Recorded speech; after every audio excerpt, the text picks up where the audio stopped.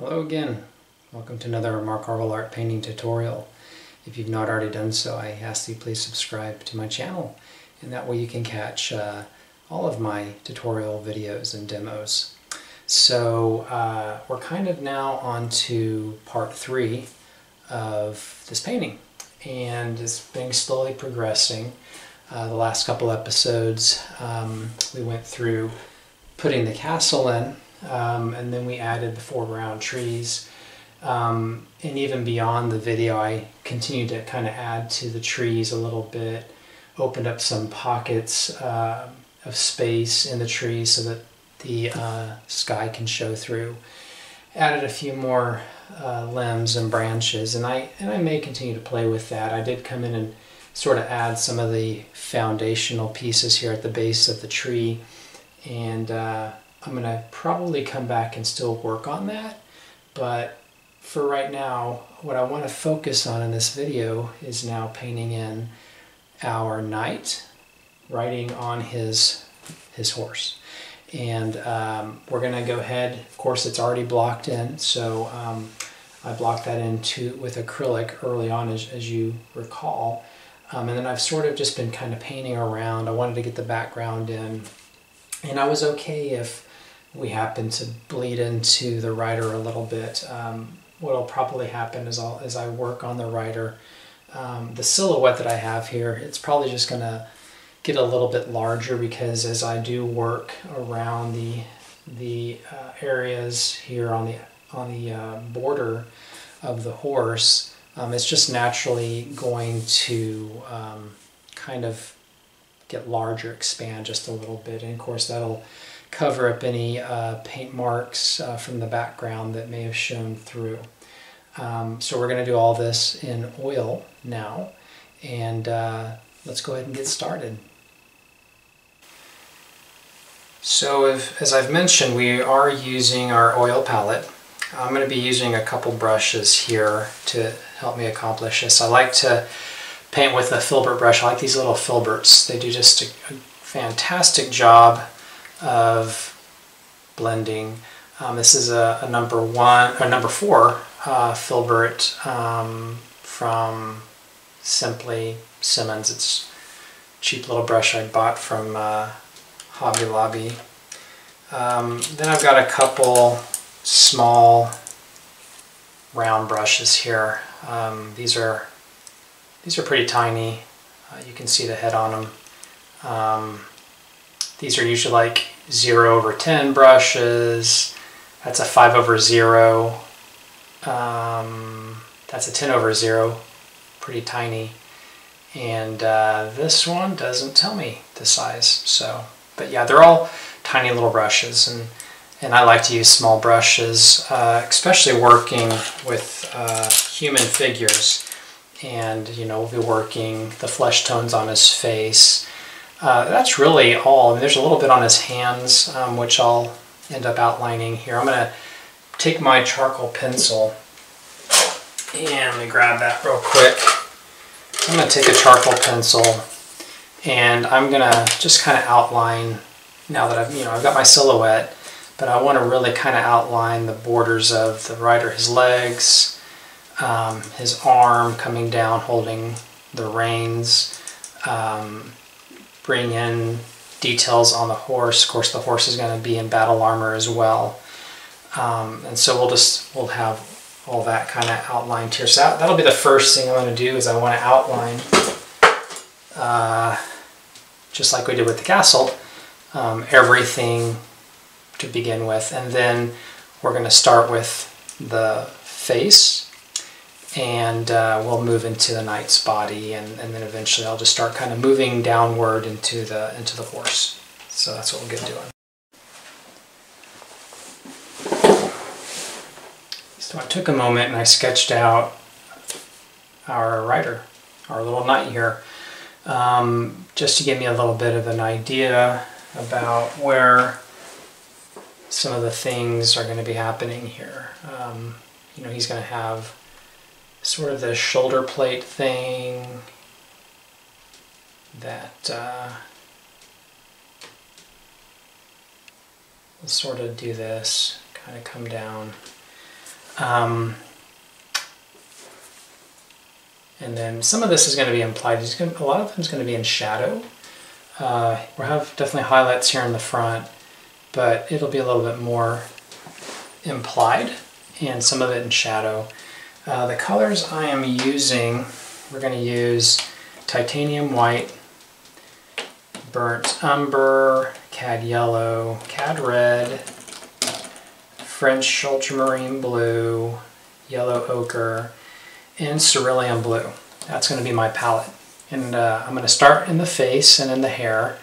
And with my flesh tones, I like to use my 5 flesh tone colors, which I can mix pretty easily. White, ultramarine, umber, yellow, and red. And I can get a variation of flesh tones. So let's go ahead and get our small paintbrushes here, and we'll get going.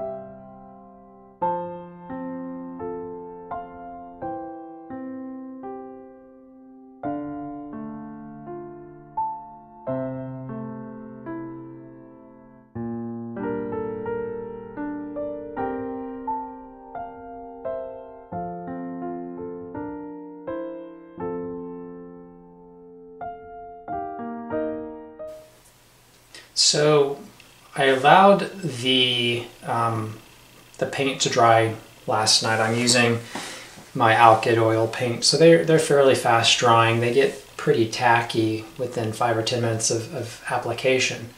However, right now,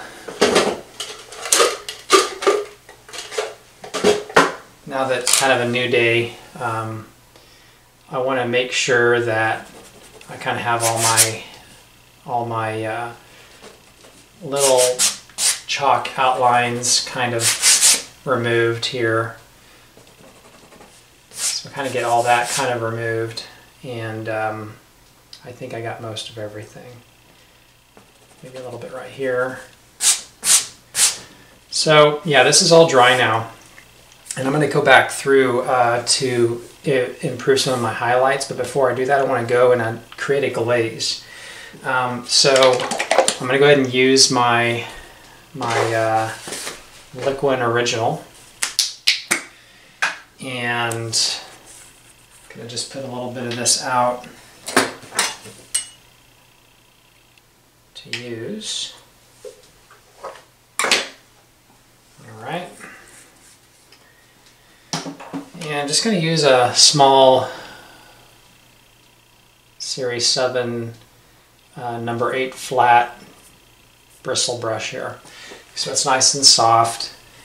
And I'm going to go and use a little bit of liquid, and I'm going to apply some ultramarine blue and just a little bit.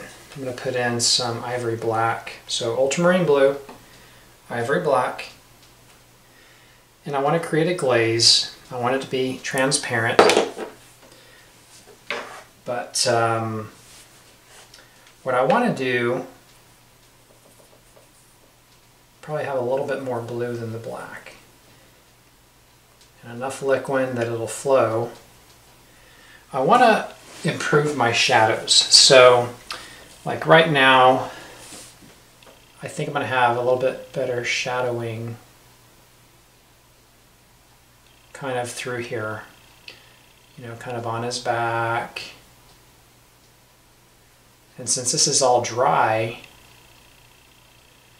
it will not, you know, it won't disrupt the paint that's already on here. But because it's opaque, it will help to tint it, kind of get it a little bit darker in some of these areas. And that's all I want to do. I want to just come through and improve some of these shadows, where I think it's just going to be a little bit darker.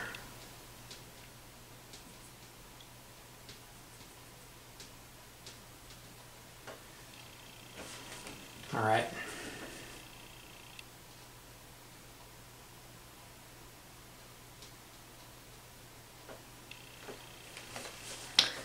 Then can have a little bit of shadowing right here under his arm, and then maybe a little bit better on right here on his leg. So see, just by barely adding, you can really improve some of those shadows. So if you don't get it quite right the first time, you can go back with these glazes and just improve.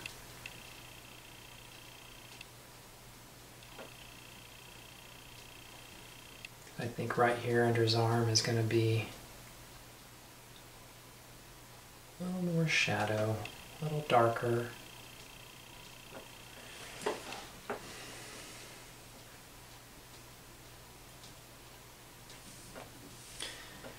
All right, and then running on the horse's kind of right here on his armor, I want to bring in a little bit of shadowing kind of in the middle here.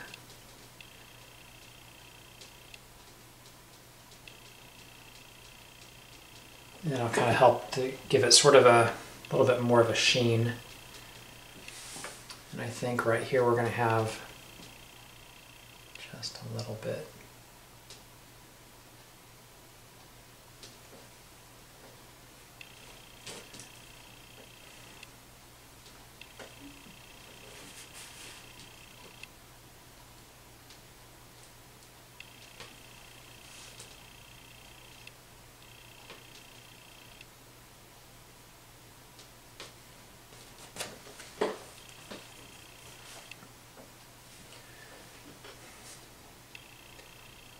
That's all I'm going to do. So I'm going to come through here and kind of pick and choose where I think I'm going to have a little bit more shadowing.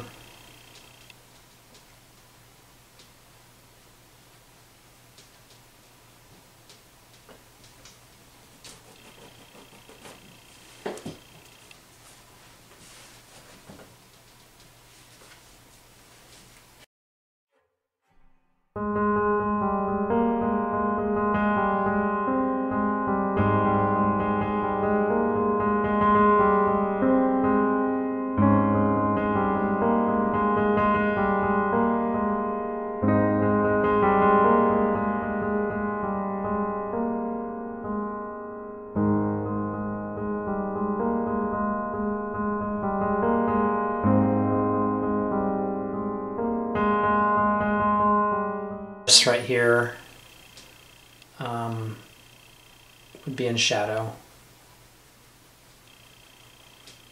You know, so I can come through here and just glaze on a little darkness.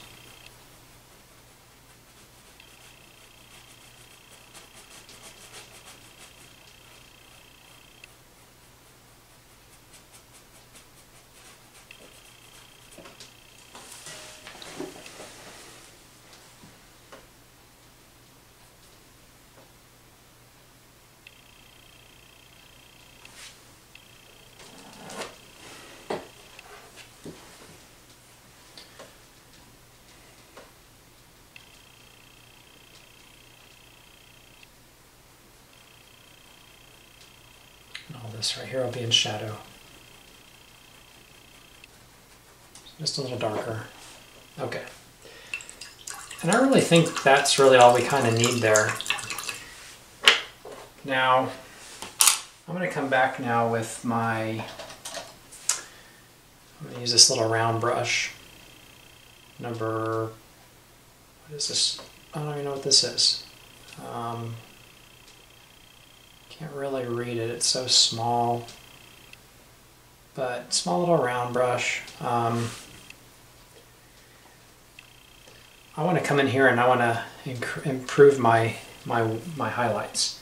So this is a good time to do this now. So right now we're going to have a little bit better lighting.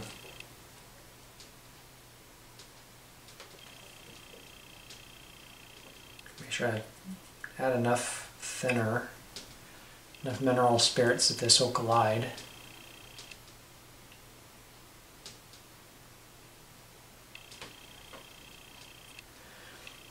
But the light is just catching here on the horse's flank here. So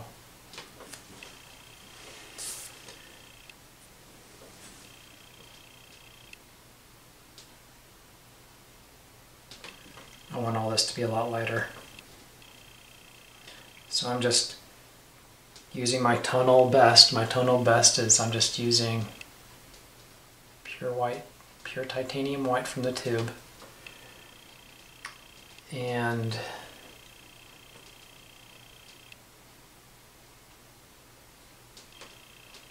I'm going to add these stripes right where the sun's hitting.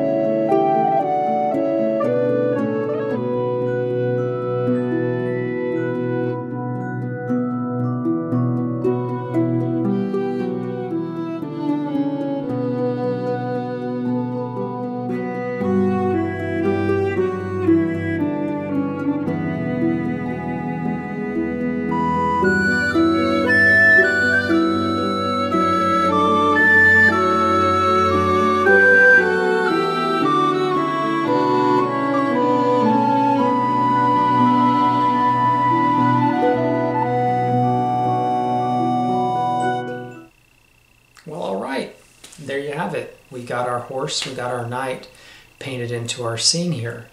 And, you know, it is a focal point to the painting. And so just slowing down and taking your time will really pay off in this particular type of painting. So I'm pretty pleased with that. What I'm going to do now, kind of what we have remaining on this painting is I've got to finish kind of all the shrubbery and bushes and things that are sort of lining this path. And then I'm going to move into actually painting in the path. And that's what I want to show you, me painting in the path and kind of merging it with this grassy kind of shrubbery thing going on here on the side of the road. And then from that point on, we're going to be more or less done with this painting. Now there are a couple of things I want to do into the water. I don't think it's anything I need to show, but I do want to improve some of the sheen that's happening in the water, bring in a little bit more stippling, just to kind of give it that sparkle. But other than that, I mean, that's really kind of the last thing I really kind of want to touch up in this particular area. Nothing that's really necessary to show on video, but before we meet again, I'm going to go through here and I'm just going to add our shrubs. When we meet next time, we'll be ready to move into working the path, and so I'll look forward to sharing that with you here real soon. So once again, thanks for tuning in. I hope this video was helpful on how I would put together, you know, adding an important feature to the painting, and you know, please continue to provide your comments and your feedback, and I appreciate all of those. So until we meet, thanks so much. Bye.